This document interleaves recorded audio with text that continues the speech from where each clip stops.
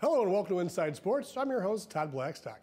We have a fun show for you today. As St. Louis Post-Dispatch sports columnist Benjamin Hochman will join us in studio to discuss some exciting sports stories occurring in the STL. We will visit the 2020 Missouri Valley Conference men's basketball tournament we all know as Arch Madness. Inside Sports reporter Melanie Steen has a story about how video games can become a career. And Angella Sharpe checks in from the Battle Dome, home of our XFL football team, the Battlehawks. So we have this and much more coming up next on Inside Sports.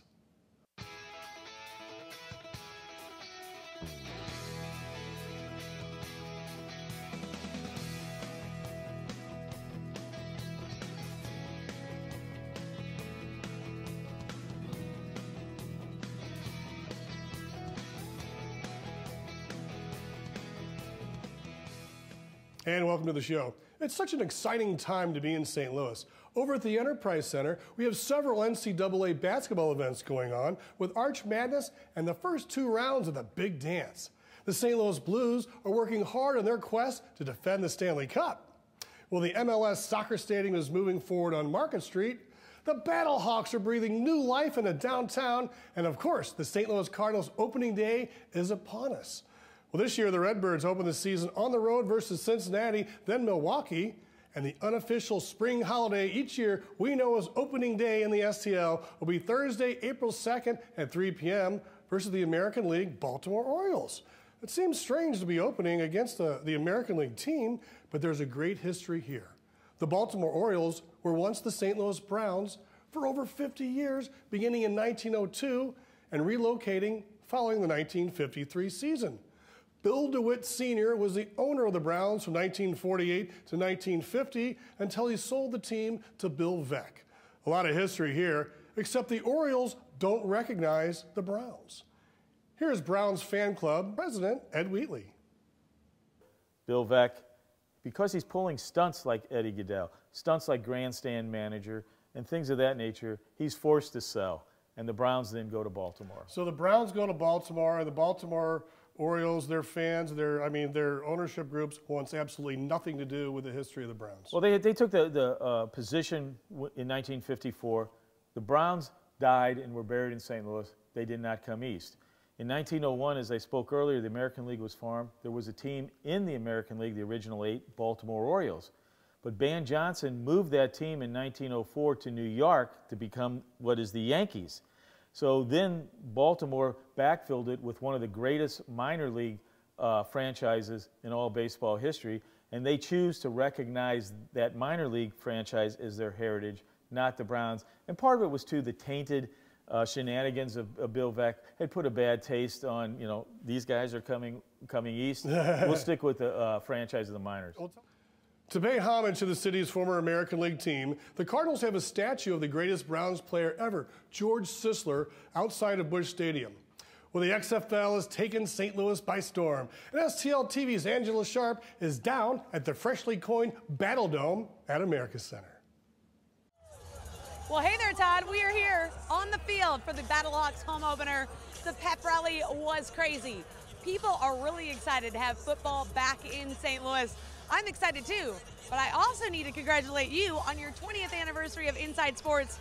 What is that, the first show to win an Emmy for STL TV. So congratulations for your 20th year, and check this out.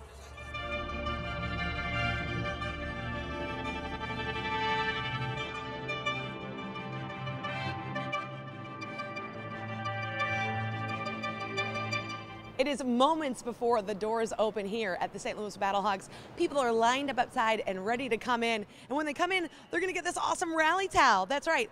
Football is back in St. Louis. We are so excited for the St. Louis Battlehawks.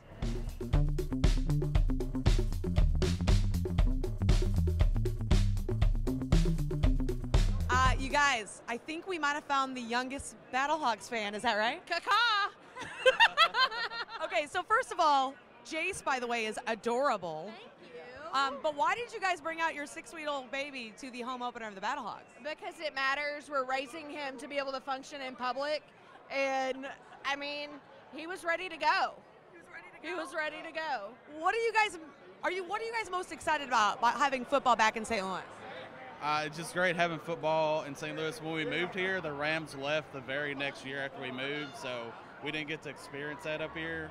So we're just glad to actually have football back, and now we got, said, the youngest fan here.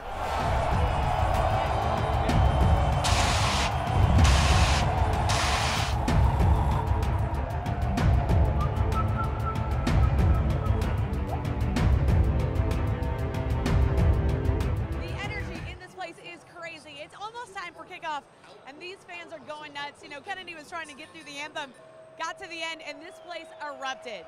St. Louis was missing football, and they're excited to have it back here. You can hear them. These fans are loud. It's a fun time to be a St. Louis sports fan. We're going to have to go find a spot to go watch this game.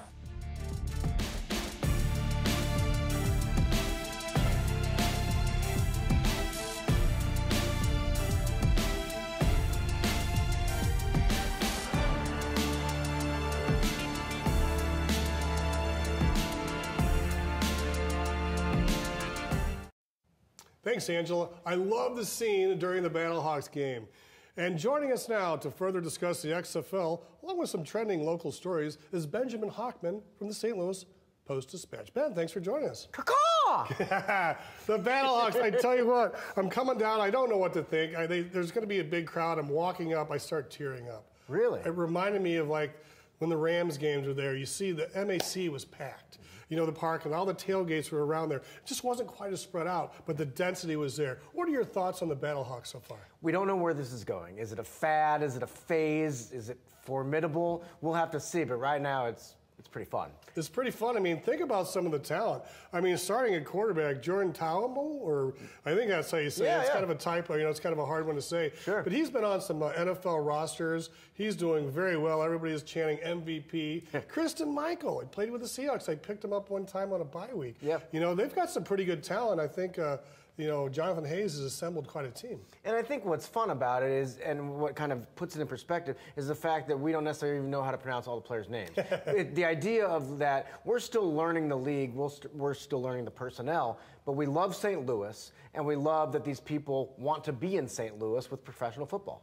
You know, inside the dome, filling up the lower bowl, it got pretty loud in there. Got very loud, and I'm up in the press box, and during one of the key plays of the second home game, I was like this, like jittering, because it was so loud. The place was rocking. It was really cool. There was 27,000, but it felt like there were 57,000. Yeah, in the dome. I like the way they cram it in the lower bowl, because if you spread it out like that, you know, it looks like a half-empty stadium, but when you put them all in that same area, it's pretty cool. No question about it. It's fun. One thing, when I was walking up, it didn't seem, there was a lot of Stan Kroenke chants, and it didn't seem like the team minded it too much, but you can tell St. Louis is still not over it, and it kind of opened up a little bit of a wound. Well, look, Stan Kroenke punched the city right in the face. Maybe kicked him in the stomach, too. It was a terrible, terrible situation when a Missouri man took St. Louis's NFL team and moved it away because the billionaire wanted to make more billions. It was frustrating. And it's an ego thing, too. Like, we were proud. We were a proud city as an NFL fan base. And now we have a chance to show that St. Louis loves its teams, its pro football teams. And no, this is not the NFL, but it's a bunch of fun. I mean, they're showing the games on ESPN and some major markets. You know, our STL TV had quite a presence down there. I mean, I'm down there and we see Shalene Houston and Kieris Henry and Jerry Berwin, Joe Brown, the old Vince Ratchford, and all the guys from the union, you know, representing the networks, but they work here. They all got to go back together. The guys, Jim Delaney and Ken Roberts up in the booth. You know, It's kind of like everybody's back, and it was almost like just bizarre and almost it's really weird, like in this different setting with all the same people and the same crews. Except there's happiness. Those last years with the Rams, everyone was going to work, but man, there was a lot of depression going on around the Rams. They weren't doing well and they were looking to leave. Well, now here we have a team that wants to be here and people that want to cover the team. All right, let's move on to spring training. St. Louis Cardinals, you spent, what, 3 weeks down at spring training this year? Yeah. What are your thoughts? Well, my thoughts are I wish I was Tanner. You're still there. Yeah, or that I was still there. My thoughts are the Cardinals are in good hands with their young players coming up, notably Dylan Carlson and Nolan Gorman. I was able to spend time with both these young sluggers, and they're very, very impressive young men. They're humble, and they can hit the heck out of the ball. And we got a nice left-handed pitcher who'll probably be slated for the minor leagues that's been involved in a lot of trade rumors along with Matt Carpenter. Yeah, that's Matthew Liberator, and he's a lefty. He's got great stuff. I spoke to his personal pitching coach, who talked a lot about how he watches old film of Sandy Koufax and some of the other great lefties of all time. The kid wants to learn, the kid wants to get better, and he has an appreciation for history. Will he be with the Cardinals anytime soon? No. Will he be in a Cardinals trade anytime soon? Well, maybe if they're looking to get Nolan Arenado from Colorado, he'd be a key piece to that. Now, Dylan Carlson, a lot of people want him too, but isn't he kind of untouchable? Oh. Or is anybody untouchable? No. Dylan Carlson is untouchable unless they offer like Mike Trout and you know, and maybe Rendon for Dylan Carlson. I kid. I mean, they don't want to trade the guy. He is the best hitting prospect St. Louis has had since the late Oscar Taveras. He walks so much. So in addition to his slugging, in addition to his hitting to all fields, he gets on base all the time. So what do you think the prospects are? Anthony Reyes coming back and Carlos Martinez? Will he be in the bullpen or as a starter? You probably mean Alex Reyes. And when you look at Anthony Reyes, of course, pitched for the 2006 team. Alex Reyes, my goodness, what talent, what frustration. He seems to get hurt every year, and a new slate has been given this year. And so far, so good in spring training. With Carlos Martinez, I feel that he is a key player to whether or not St. Louis will make the playoffs again. Does he become a starting pitcher and maximize his talent, or do they put him back in the bullpen and we don't see the most of Carlos? And that would be really frustrating. We've talked about this before. Matt Carpenter, they put the shift on him. They shift him out of his batting average. He seems reluctant to put down the bunt, which kind of drives me nuts when you see a whole empty left side of the field. When you were in spring training, did you see him working on his game and doing anything different this year? Yeah, one piece of optimism is Matt Carpenter is looking to hit to all fields this year. Kind of like he did in his early years with St. Louis when he had a whole bunch of doubles and they went to all parts of the outfield. I'm excited to see Matt Carpenter have a rejuvenated season, similar to the way Dexter Fowler did last year. You've written some really neat columns with the St. Louis Post-Dispatch and STL today. Jason Tatum getting some love from LeBron James, one of them. How cool is that? Jason Tatum, a St. Louis native, getting a shout out from LeBron as one of the young superstars in the NBA. LeBron said that the league is in good hands with youngsters like Zion Williamson, Ja Morant, and of course Jason Tatum, who is not just a budding star, he is a current star in the NBA. He was an all-star. In the past month of February, he averaged 29 points per game and shot 50% from the field. I think he dunked over some pretty prominent players. Yes, he is unflappable and unafraid out there, and he and the Celtics could make a run for the title this year. So did you enjoy the NHL All-Star Game? Oh my goodness, how much fun was that? That was fun. Yeah, it was a bunch of fun, and the creativity of all the shots, the shooting thing the night before. Yeah, the alumni night. And the alumni game. Awesome. Oh my gosh, it was a bunch of fun. And for me, it showed St. Louis in the greatest of lights. And I spoke to Gary Bettman, the commissioner, and then was in touch with him again last week, and then also Tom Stillman, the owner of the Blues. Everyone is just so excited about how St. Louis has become this like hotbed of hockey. And we hear the phrase the heartland of hockey. Well, now St. Louis is a hotbed of hockey. Yeah, and didn't they call St. Louis like the upcoming darlings of the league, perhaps? How cool is that? I mean, they hosted the Winter Classic. Now they're being asked to participate in Winter Classics. They, of course, won the Stanley Cup. They could do it again this year. Oh, and they hosted one of the most loved all-star games in NHL history. TripAdvisor has just recently said that St. Louis is one of the new top destinations to come for entertainment. It's trending in other outlets. And just think, Stan Kroenke said that we were not a good sports town. And look what we've done down at Union Station, and with MLS coming to town, it's all turned around. Who would have thought? It's so cool. And I've traveled a lot as a sports columnist, and I see a lot of different cities. And for me, I always was like, oh man, St. Louis is kind of lagging behind. Not anymore. I mean, you look at everything from the Ferris wheel to the soda fountain to the aquarium to Union Station, all of that. And then there's going to be an MLS state-of-the-art soccer stadium right there. Oh, and we have the aforementioned Battlehawks. And of course, the Stanley Cup champion Blues and the perennial winning team in St. Louis Cardinals. There's a lot to be excited about. That's pretty amazing. We got another minute or so, but I wanted to mention a story you did on a local athlete, Olympic hopeful, that it plays fairly well in the Olympic trials. How cool is this? Julia Konen just started running long distance in 2016. She's only run 4 marathons in her life, and she won one. She won the one in Minneapolis, and now, this past month, she got to participate in the U.S. Olympic trials. Now, the only top 3 go to the Olympics. Still, she was ranked 24th entering the thing. She finished 10th. She got a medal. Oh, and then she got a diamond ring. Her boyfriend proposed marriage. Wow, that's amazing. Speaking of marriage, you're married to an STL TV personality, which is pretty incredible. Why don't you give a shout out? Angella Hochman, that is my wife. Now, how did you get her? I mean, she's like really nice looking. I know, believe me. That's what everybody says. And she's on Close-Up TV and In the Kitchen. Great personality. And then there's me. Share any final thoughts? We've got opening day coming up soon. I'm sure you'll be right up there in the press box like you always are. You know, with the coronavirus and things like that, do you see any new rules in the press box or any more things? Yeah, I'm very fascinated to see how the leagues handle this. And, of course, the Cardinals have a trip overseas to London in June. We'll see how that goes. Well, Benjamin, thank you so much for joining us on Inside Sports. Congratulations on your marriage and continued success with the St. Louis Post-Dispatch. We really enjoy your work. Thanks for having me on. Appreciate it. We're going to take a break now, but when we return, we're going to visit the Enterprise Center for Arch Madness. Plus, reporter Melanie Steen has an interesting story which investigates how being good at video games can score you a job. We'll be right back.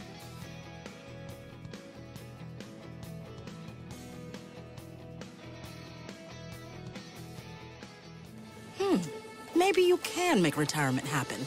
After all, you made her college years happen. Opening that education savings account when she was little. Spearheading a campus tour. And another, and another, and another, and another. Bam! Deciphering financial aid. She was like, what? But now she's like, you aced planning for college. Now get the tips you need to get on track at aceyourretirement.org. So there you are, shuffling through a stack of resumes and you come to mine. This is it, first impression, my way in. But can my resume show you how I truly stand out? Like that I was studying, going to night school while working 2 jobs just to help my parents pay for groceries. Or being the first one to always step up. No, that's something you just can't put on paper. Look beyond the resume and discover new ways to develop great talent that is dedicated, hardworking, and determined like me.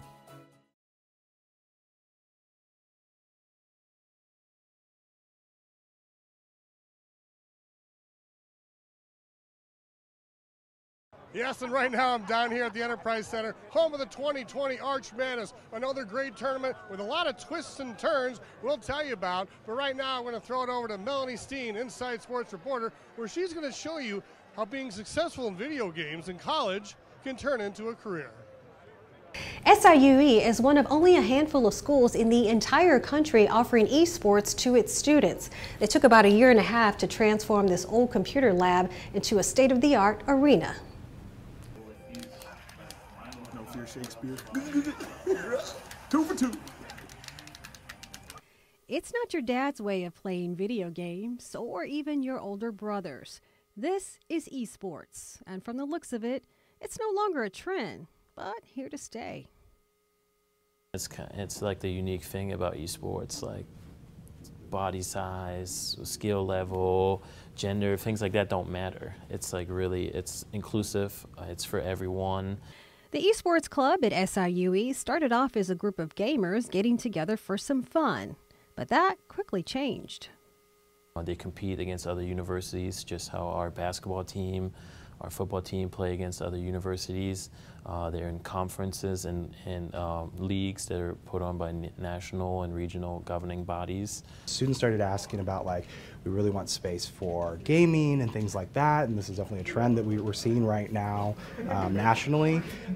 We started talking about, hey, we've got this big space, why not utilize it to the best of our ability? The gaming arena is located inside SIUE's Bluff Hall. The state-of-the-art facility had its grand opening in January of 2020. Peak hours are 2 until 11 p.m. Yeah, so with esports, there are certain teams that play more than others. Overwatch is a really big game. Call of Duty is really big. League of Legends. I could go on. There's a lot of other games. I'd say there's probably about 10 main games that people play. But the nice thing about this space is people can play really whatever they want, whatever fits their tastes. As long as they come and sit down, they can log on and play it. If we can have an opportunity for them to be a little bit more competitive, play against other universities. So now we have 10 competitive teams, and there's anywhere 200 plus students in the organization. So we have about 60 to 80 competitive gamers who are on teams, and the other ones are casual recreational gamers. It is safe to say that sports has a way of connecting us, no matter what age, gender, or background.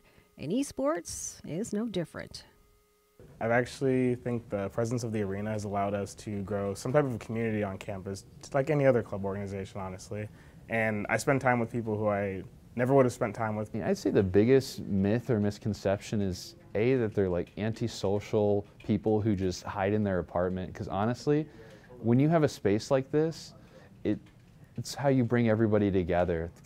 I'm Melanie Steen reporting for Inside Sports.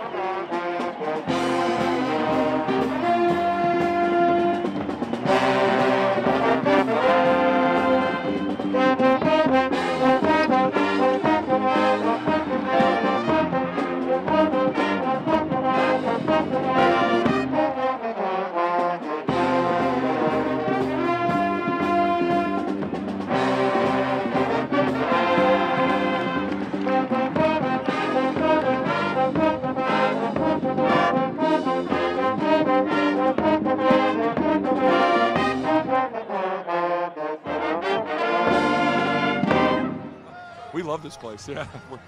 We're getting better every year. We're getting better every year, and that's what you want to do as a program. And I think last year we came in with the mentality we can win this thing. We did. This year, we expected to win it. And I was just proud of our guys and how they responded.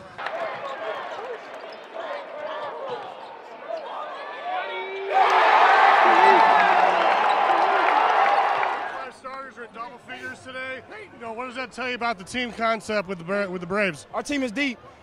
Our team is deep. Everybody coming ready to play any night, and we said anybody can go off any night, and it's a team effort.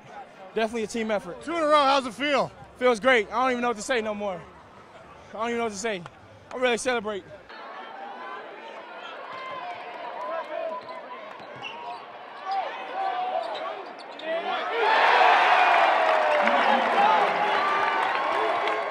Had 5 guys, all your starters in double figures. I mean, it's awesome. I mean, what a credit to our hard work, determination. I mean, all this whole weekend, I mean, we've just been playing through adversity, playing tough. I mean, it really is just the character of these guys, and we just never back down and never quit. So, really special moment for us to especially go back to back. Looked like the Bradley Braves fans came out here today. A lot of them probably made the road trip out last night. Yeah, they did. I mean, the amount of people here, I mean, we have the biggest fan base out of anybody, so you can just tell how much the community supports Bradley. I mean, it really is special. I mean, it means so much to have people supporting you all the way through it. How'd you like the way the tournament was run here in St. Louis? They do a great job. I mean, especially here at the Enterprise Center and the NBC. I mean, what a setup. I mean, this is the best environment, and I'm all mid-major basketball, so, I mean, it's really fun, and I'm glad to be a part of it.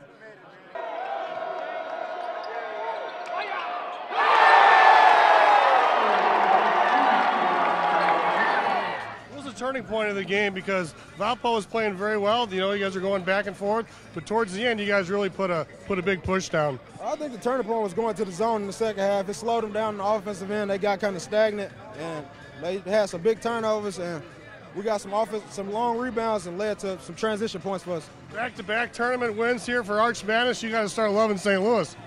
Man, I think St. Louis might be my second home.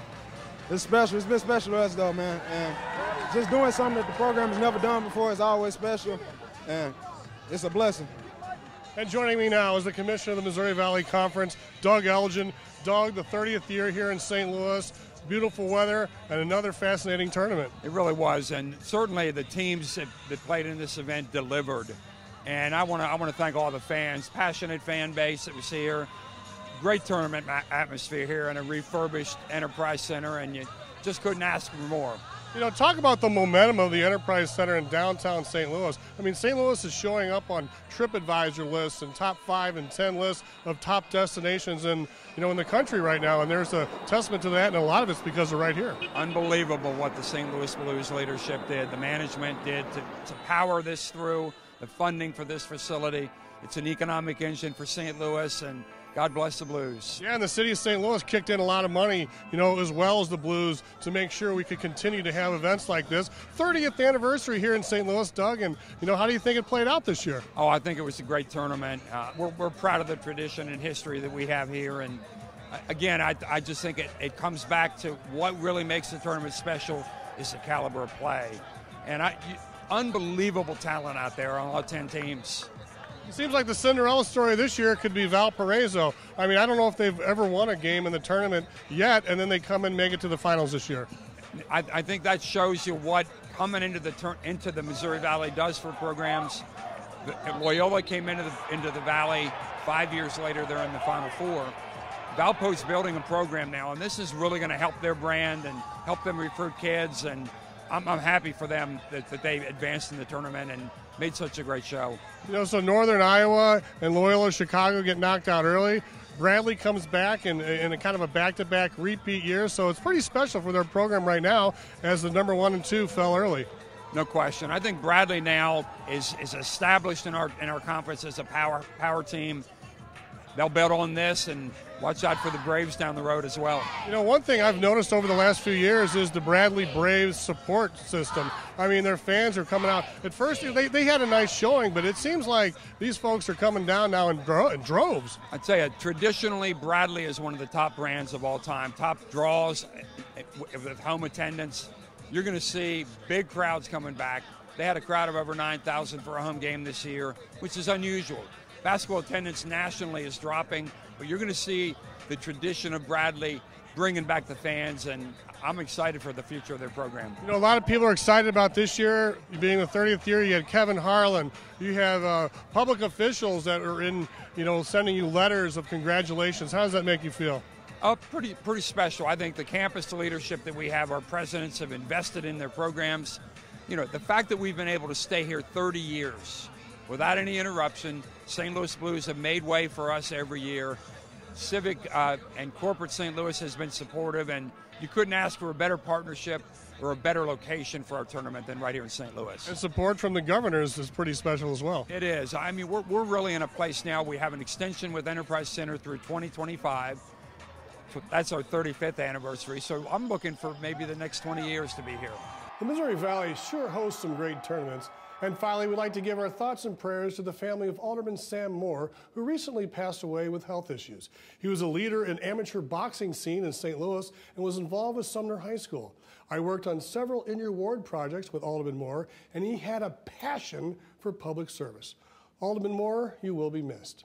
And folks, if you know of a local amateur athlete who deserves recognition, please email me at blackstock@stlouis.mo.gov. Well, that's our show for today. Thanks for watching Inside Sports. We'll see you next time.